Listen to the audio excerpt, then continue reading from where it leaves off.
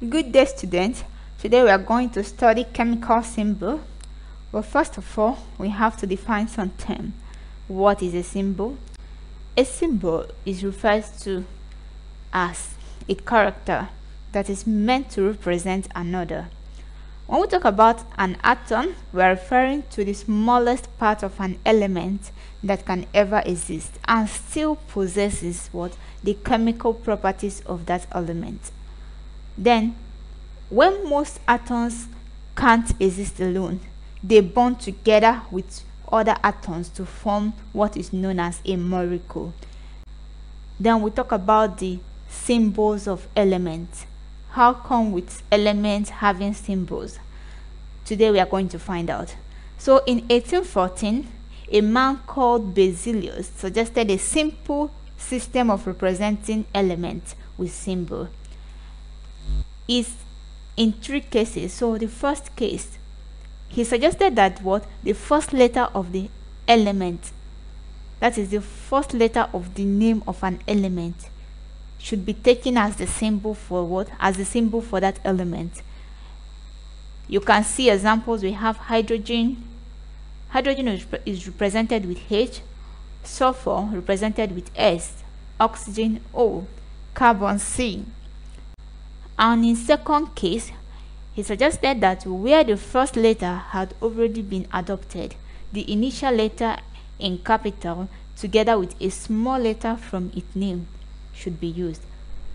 Then we can see examples. We have caution, the first letter in capital, then the other with what? Small letter. You can see caution Ca, chlorine Cl, aluminium Al, cobalt Co, helium He.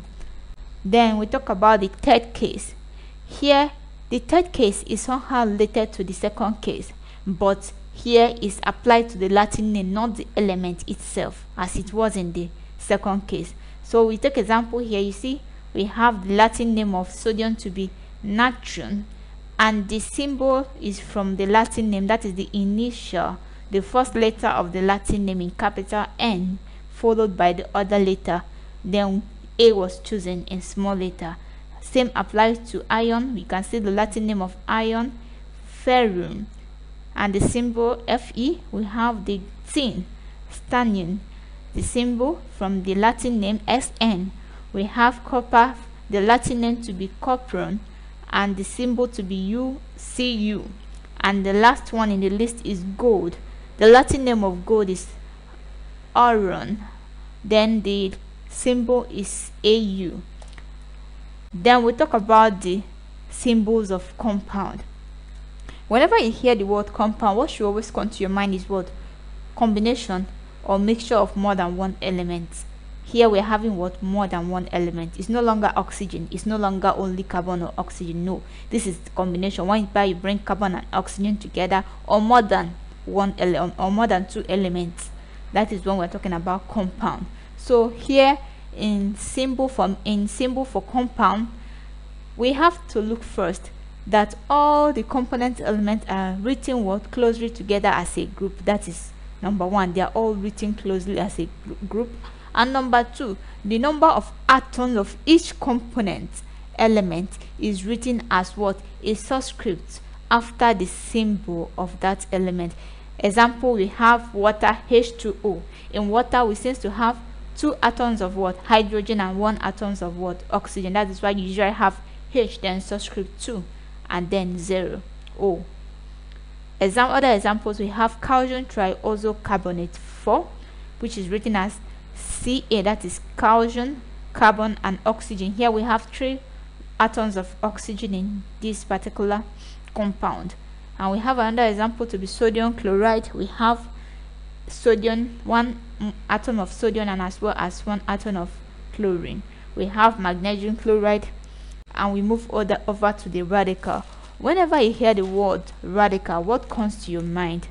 Radicals are known as an atom or group of atoms. It could be ion or molecules that have one or more unpaired electrons.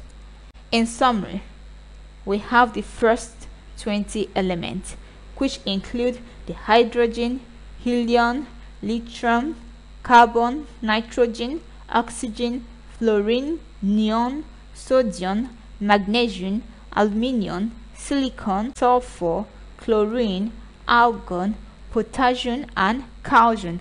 These are the first 20 elements. Please answer the questions below. Thank you and do have a nice day.